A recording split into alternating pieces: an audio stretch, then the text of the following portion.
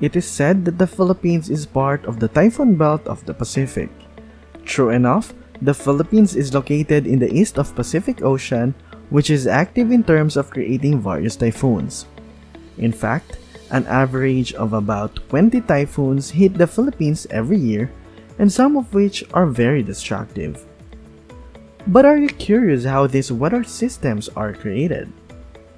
Hi! In this lesson, we will be discussing the different weather systems in the Philippines. It is the Philippine Atmospheric, Geophysical and Astronomical Services Administration or PAGASA of the Department of Science and Technology, which is responsible for studying the weather in the country.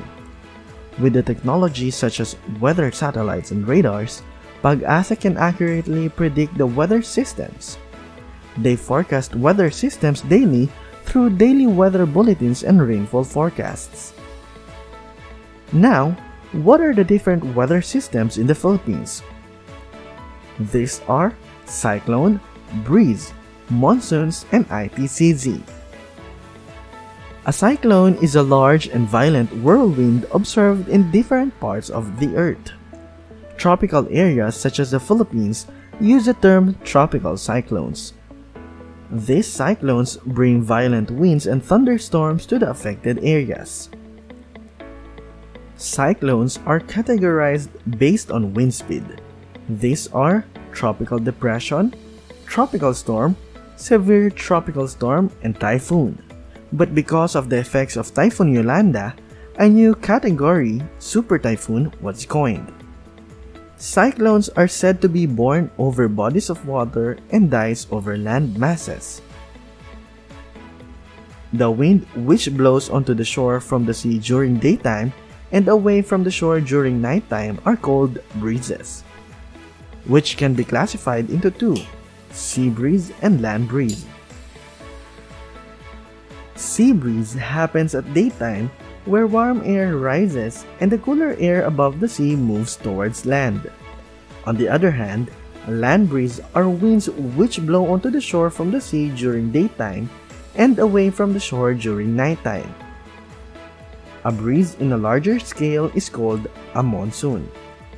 Monsoon winds are stronger than ordinary breezes as they are formed by extremely high temperatures in coastal areas. Hanging amihan is a term used in the Philippines for the northeast monsoon. It usually comes in October until February of the following year, where it brings rains mainly in the southern part of the country. The southwest monsoon is called Hanging Habagat.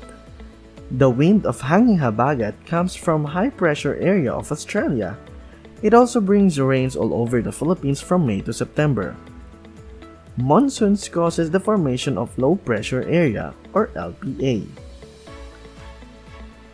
Another common weather pattern in the Philippines is the Intertropical Convergence Zone or ITCZ.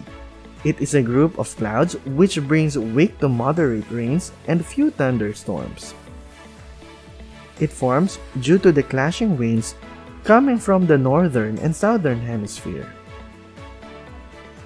It may sometimes cause flash floods to the lower areas of the country.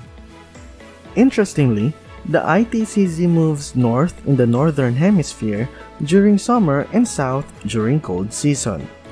Hence, it is the ITCZ which is responsible for the wet and dry seasons in the countries near the equator such as the Philippines. Two other weather patterns observed in the Philippines are El Niño and La Niña. El Niño is a Spanish term for the little boy or Christ child. This phenomenon is a result of a wide-scale interaction of the ocean and the atmosphere, usually in the Pacific Ocean. It is characterized by the unusual and periodic warming of the sea surface. At present, the term is used to describe irregular and extreme climate changes. It happens every 2 to 7 years with its peak around the month of December.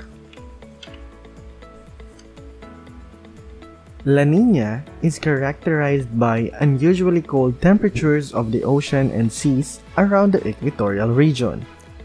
It is known as the cold phase of the El Niño Southern Oscillation or ENSO cycle, with El Nino as the warm phase.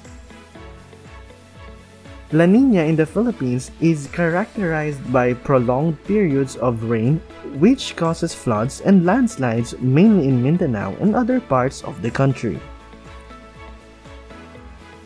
How do these weather systems affect the country? There are weather systems which specifically occur in the Philippines. Oftentimes, these weather systems have devastating effects.